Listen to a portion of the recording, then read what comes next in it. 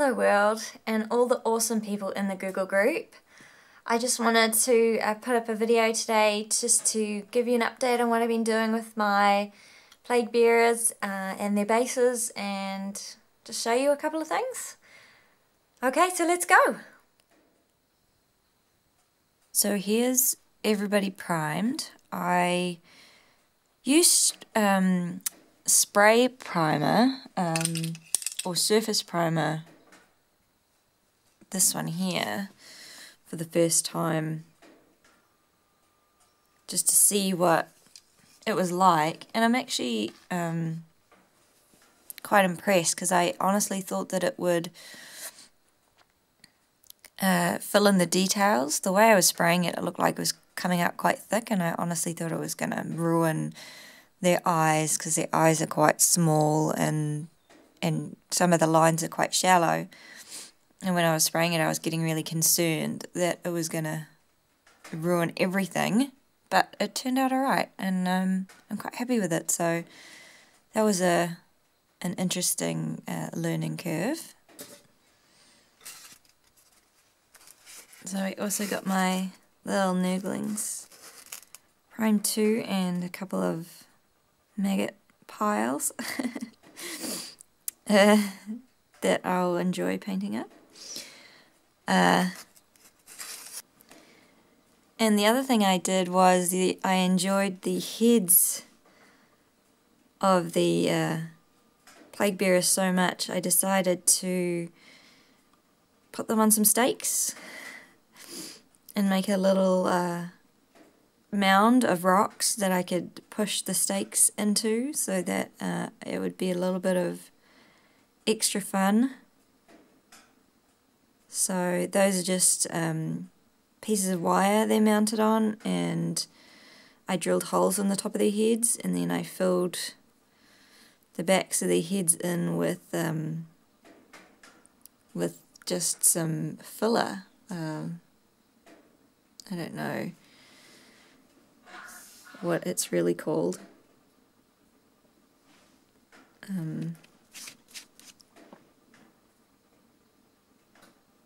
I guess it's to fill in little gaps and things if you make a hole in the wall, or gaps between sheetrock and stuff like that. I don't have green stuff, so that had to do for me, and the other clays that I use are oven baked, so that wouldn't work in this case. So I'll have to make some air dry clay with some PVA glue that will stick in holes like this, and it's not very easy to sculpt, so they look pretty rough, but I thought, you know what, it's fine, they're severed heads and they're plague bearers, so they got a bit bashed up at the back, who cares? So I really liked how that is gonna look. I'm really pleased. And the other thing I want to show you is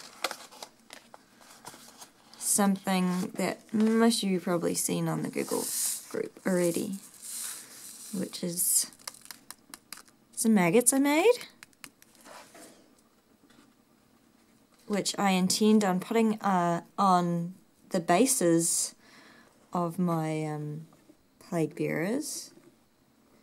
So I'm going to have some other things on the bases too, like these little creatures that I made, and these, which are actually kind of like tentacles. I cooked these a bit long, so I'll have to redo them, but they will eventually be sticking out of the ground like tentacles or some kind of plants. So I made these all with polymer clay, and I will show a quick little clip on how I did the maggots and the other things, and I will put that in so you can have a look, and maybe other people might want to use the same thing. It's super easy and super fun, and you can do almost anything, and the colours are so versatile. So let's go have a look at that. This is polymer clay. This is a New Zealand brand of polymer clay. I know that there's other brands out there overseas, mainly in the Americas, called Sculpey, and there's another one as well. Can't think of its name right now. Some of the brands, if not all of the brands, including mine, come out with different colours. So all different colours you can get.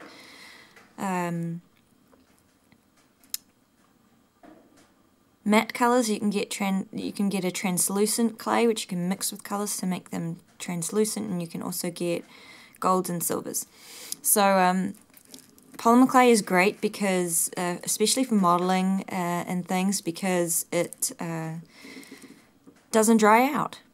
You can model and go away for a couple of days, come back and carry on modelling again, because to cure it you have to bake it, and just in a regular oven. So that makes it super easy to use, and it's great for modelling. Absolutely fantastic, especially if you want to sculpt as well. Really good for that. So how I made my little maggots is I used some different colours. So I used 2 parts translucent clay to give them a wormy, see-through-ish kind of colour, and 2 parts white and 1 part yellow to give them the kind of maggoty tone. And so what I got in the end is some clay that kind of has a yellowy tinge. You can't see the translucent when it's raw.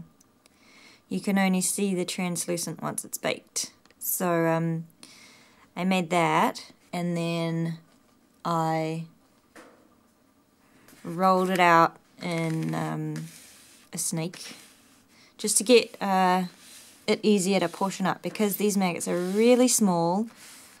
You've got to have like tiny pieces of clay, and I find it easier just to start with a little snake and then chop it into smaller pieces to make it easier to use. So I'll find my blade, and so I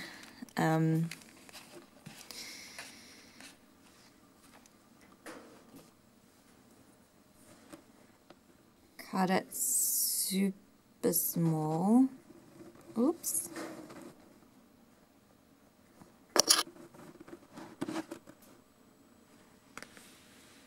Hopefully you can see.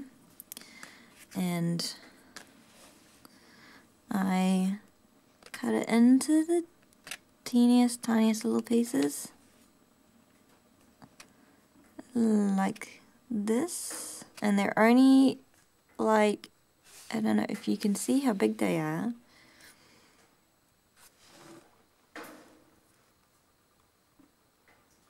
No, they're only a couple of mils, or maybe a mil thick. So they're super tiny.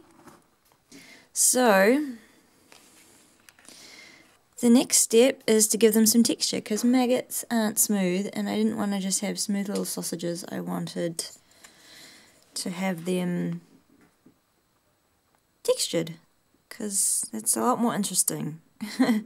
So I take my little piece of clay and a paintbrush, and I roll it between my fingers.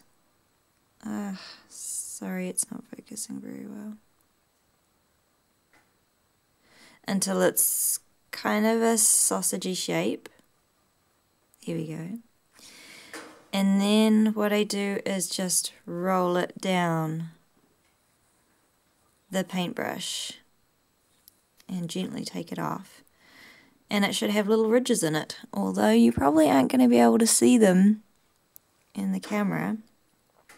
But I'll take a photo, hopefully close up, and you'll be able to see the little ridges in them. So yeah, that's how I make my maggots. And then I put them on a piece of baking paper on a baking pan and bake them in the oven for the recommended time and at the recommended temperature, and then they are set and hard, and you can glue them, paint them, whatever. So the way I made the tentacles is just by using a different colour. So using this kind of purpley mauve kind of colour, I guess. And with polymer clay you have to work the clay a bit so that it becomes warmer and a bit more malleable. So I just warm it up, and then I'm sure everybody's made snakes and things with Play-Doh and that before, and it's just as simple as rolling them out with one end rounded and one pointed so that you can stick it in some polymer clay later on once it's been cured. And I just make a whole lot of long straight ones like this, and then I take my stippling brush and just give it a little bit of texture. Just roll it with a stippling brush, and then it gives it like little indentations all over it, so that it's just got a bit of texture and a bit of interest. And I press quite lightly, otherwise it will flatten your polymer clay. And then I just kind of shape them, so I'll kind of shape them around, and all of them will be different shapes, so that when it's done it'll look something like this. They're all done, and you stick them into a piece of clay, and then you can rebake it so that the bottom piece cures and the top pieces will be fine going into the oven again. So that's what it will look like, but in a much smaller scale for bases. Now the black ones that I made, like the slug looking ones, these ones here, they were the same, they were just in the oven too long, so they burnt. And that's what happens when polymer clay burns. It like goes this black kind of pitted consistency, and it looks, I think it looks pretty cool to be some kind of disgusting leech slug kind of creature. So that's how I made those ones. So I hope you enjoyed that and are looking forward to the May Painting Challenge just as much as I am. I just can't wait. This has been so much fun so far, and I think it's going to be just awesome. So I'll see you next time. Okay, thanks. Bye.